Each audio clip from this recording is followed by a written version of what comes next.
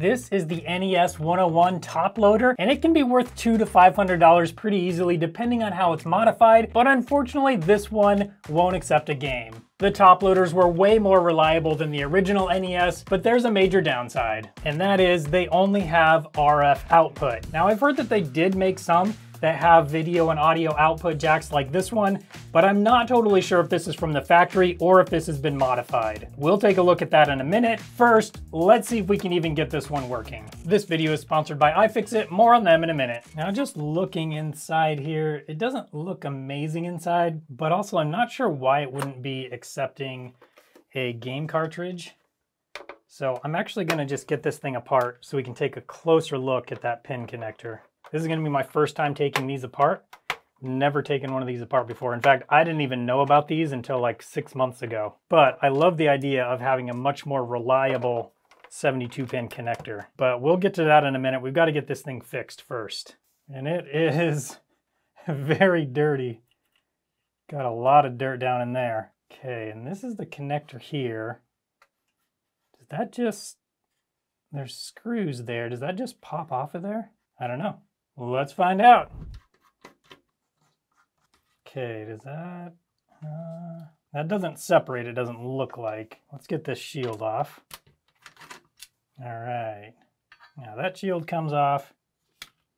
All right, and this, wow, the whole thing just comes out just like that.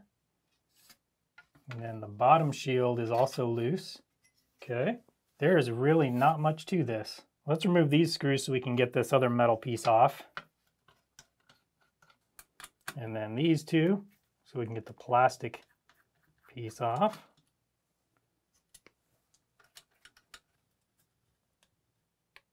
I'm not sure this plastic piece actually comes off.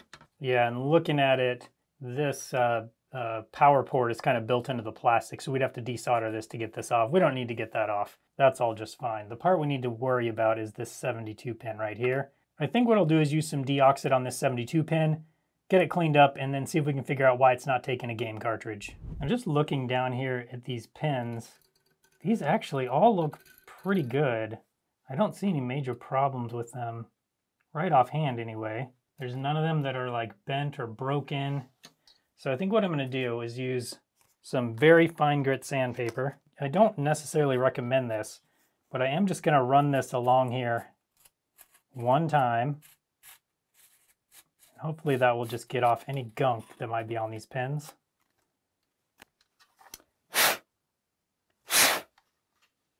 Okay, and now with that done, I'm gonna use a little bit of deoxit and go through and make sure there's a little bit on each of these pins. Okay, and with that done, I'm gonna push a game cartridge in and out of this.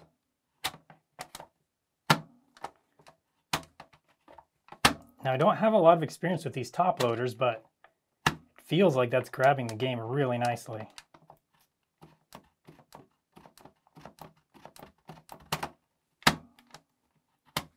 I think that's probably good for now. I feel like that's probably all that's wrong with this one, just because there's not any pins that are bent or broken or anything like that. They all look like they're in really good condition. So before we do anything else, I do want to get this board cleaned up a little bit better. We got a lot of gunk here. Yeah, look at that, by the reset button there.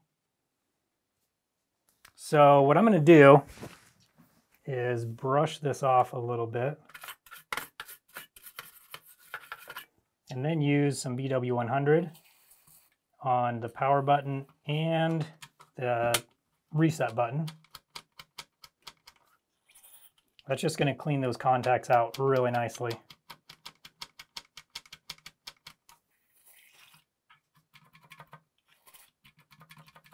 I do want to brush this out a little bit better. Get all that gunk out of there.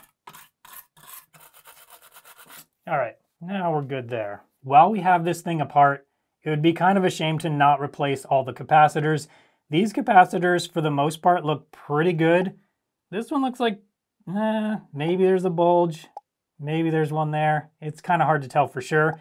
Either way, they're not too bad. They're probably fine, but since we're already in here and doing all this work, we might as well just replace them. So I'm going to use the large soldering iron along with some solder wick to remove the solder on the legs of these capacitors underneath the board. And then I can pull the capacitor out and install the new one.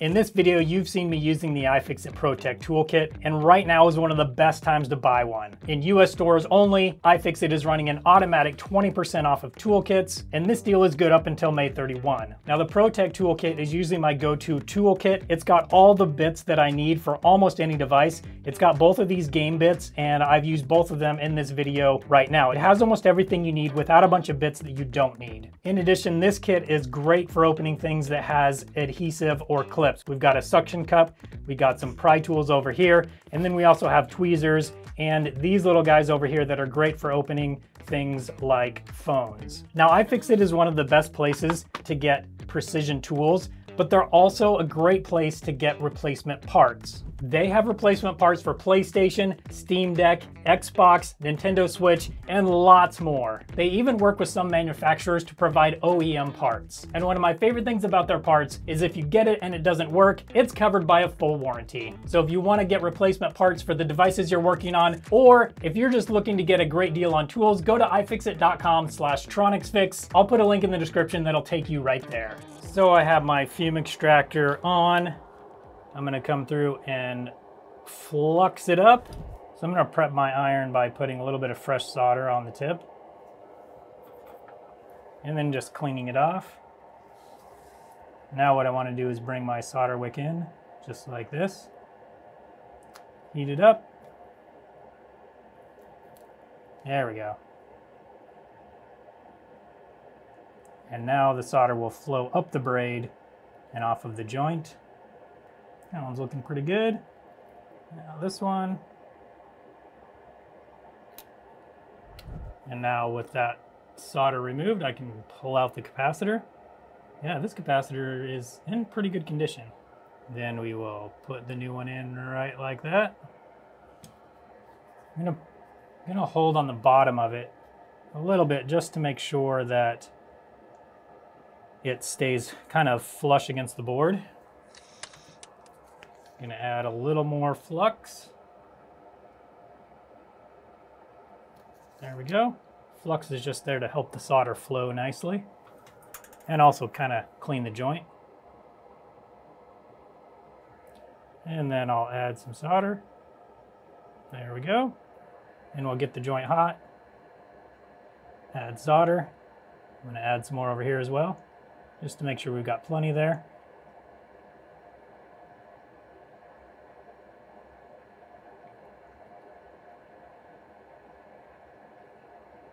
Okay, and that is looking pretty good. Now we'll cut off the bottom of each of these leads.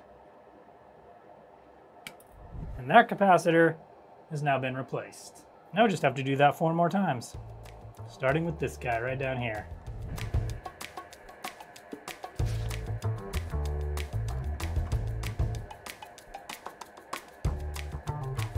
And 3 more to go.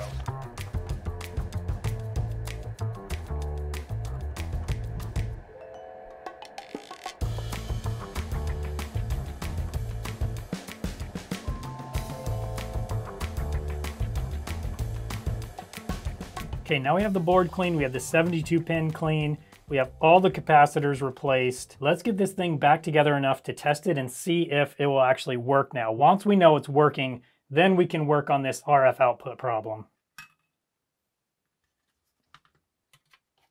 Okay, and this actually is probably enough right here to be able to test it, but also I need to test it with a game that I know works. Now I did get a game with this system when I bought it. And of course, it's the greatest NES game of all time, Super Mario Bros. 3. So let's actually clean this up, and then we'll use this game to test it. Hopefully the game isn't super messed up inside. It probably isn't. Almost always these just need little cleaning on the connectors, so probably just do that real quick. But let's see, the inside. Oh yeah. Yeah, these connectors are really, really dirty. So let's give those a good cleaning. And then I think we'll finally be able to test this thing.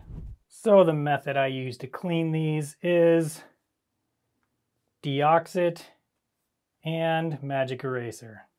Before we apply the Deoxit though, I am going to go through with a cotton bud and some isopropyl alcohol This will just get off any, any caked on debris or anything like that.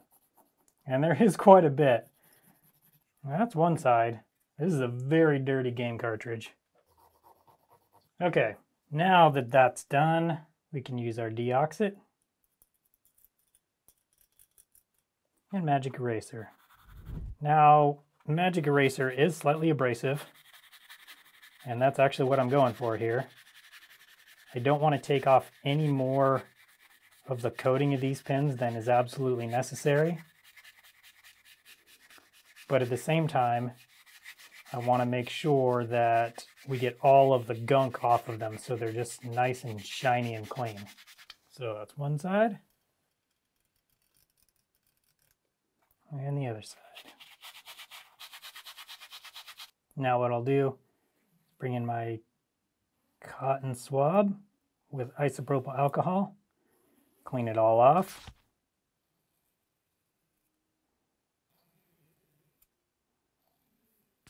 And then just going to add a tiny bit of deoxit on these pins again. That'll just help ensure that this connection stays good for a long time. And I'll just use a cotton swab to spread it around. But I have to make sure it doesn't lose any hairs, because that will not help. A foam one would be better than this for sure. Okay. Now we're good. Now let's get this thing back together. We can finally test this NES. And back together. We've got our NES all hooked up to our TV. Let's plug it in. There we go.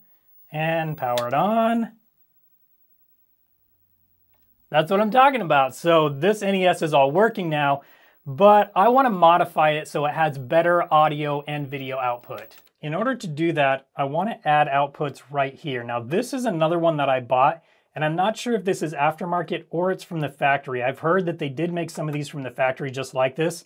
So let's open this up and check it out. Let's see if it looks like this is factory or not. Oh, it looks like it's definitely not. Somebody has done part of a job here, but not all of it. These are just soldered together. What in the world? And there's nothing on here. Okay, I was really hoping this was one that was from the factory that had these outputs, but it is definitely not. So it looks like they were going to modify it so it would have a power button LED, which would be really cool. In addition to these connectors over here, it does look like there were wires soldered to them at one point. I don't see anything going on this board though. Looks like maybe a little solder there. Okay, so we know that this one somebody tried to modify, but then looks like maybe stopped halfway through or something. So I'm going to set this one aside for now, and we will go back to the one we were just working on because that's the one that I want to modify myself. So I'm going to be using this little kit by Cat House Games, and it comes with the PCB that we have to populate, and then we'll do the wiring into the NES. So first things first, let's get this board populated. I'm going to start with the smallest component first. Not that that's necessarily the best way to do it, but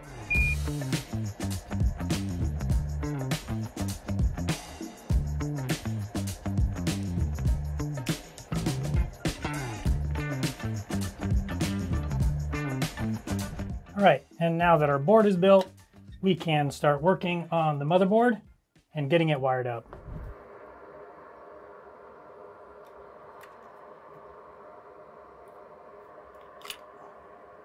Okay, RF module removed. Okay, now I did have to take this power port off of the old piece that goes here. There is a port you can buy that's supposed to go in here, and I should have bought that, but I didn't know I needed it. So I think this will still work though. So we're going to install that back in. All right, there we go. So this is a 3D printed piece that's going to go right here, and we can connect our connections right into. But first, let's get this board wired up. So now we need to cut pin 21, which is right here. This is going to be our composite video source. So we're going to do that next, and then we will solder a yellow wire to that. So I'm going to cut it, and then I'm going to lift the pin. I think we got it.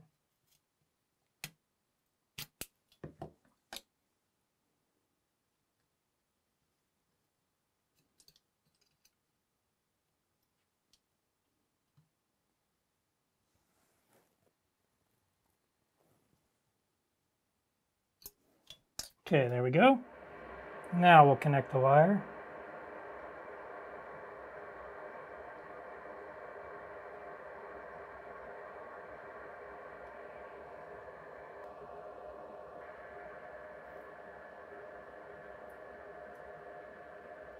There we go. And we're going to pick up our 5 volts from right here.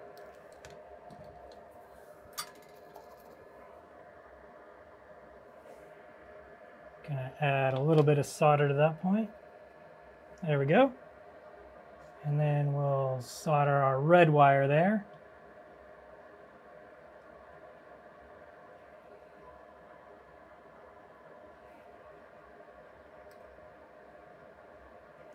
There we go. Now we need to connect one pin to the CPU pin 1 and the other to the CPU pin 2. Now this guy's going to be about right there.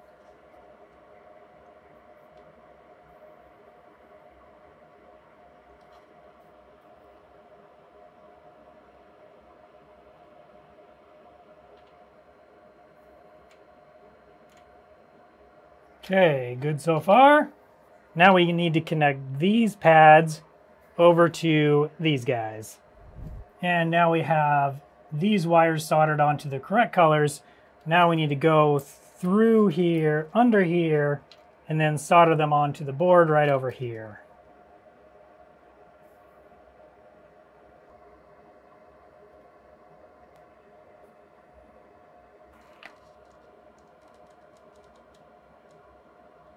Now we just need to hook up a ground wire, and then we're almost done.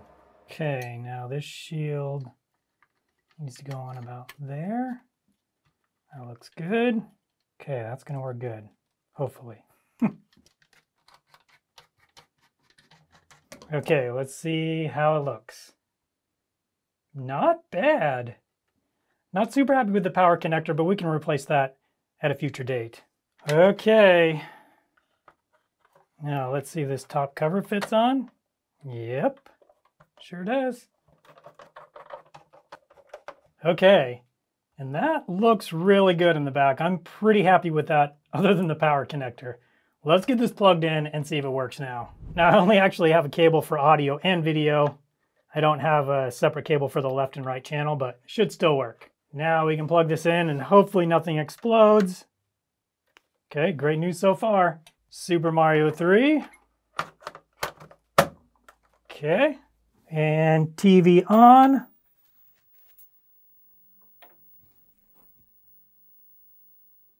Okay, input. Let's power it on and see what happens. Ah, yeah. That looks amazing. But does the sound work? Let's press start and find out. Good. And it does. So that was quite the job, but we ended up with an NES Top Loader that has a really good 72 pin, which I think it's actually a 68 pin. Either way, a really good connector, and now we have the AV mod so it can connect right to your TV without the RF output. If you like this type of video, you'll probably like the video where I tried to fix a regular Nintendo Entertainment System. I'll put a link for that video up on your screen now so you can come hang out with me over there and see if I could fix it. Thanks so much for watching today. Don't forget to go to ifixit.com/TronicsFix, and I hope you have a good one.